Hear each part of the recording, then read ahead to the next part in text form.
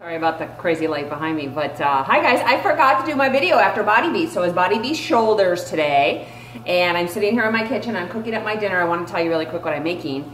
It is these bad boys. That looks good, doesn't it? Well, mine doesn't look nearly that good, and it's not that big, because that's as big as your face, right?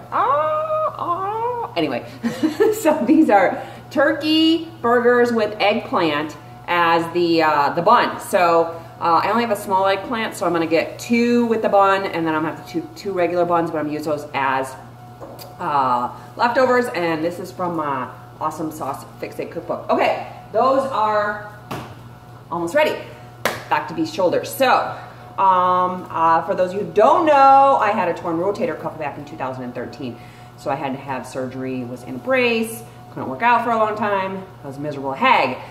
More than so than normal, but nah, you guys love me. Anyway, so I did really light. Like I did have these little itty bitty weights, 2, 3, 8, and 5 pounds, and that's what I used for all my reps today. I know I could have gone a lot heavier in a couple of the exercises, but actually that was kind of the right amount for some of them, because you have 15 reps on your first set, 12 reps on your second set, and 8 reps on your third set. So it's a lot of reps. Anyway, I don't think I'm gonna be as sore with my shoulders because, oh my gosh, I was still sore from leg day on Saturday, and it's Tuesday. So tomorrow's rest day, but I'm actually taking a walk with a friend.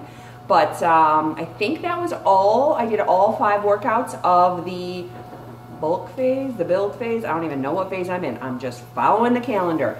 I would rather be following along than making it up. Can't make this shit up. All right, that was Beast Shoulders, my commentary. I'm feeling kind of sassy. Time to eat. I'll talk to you soon.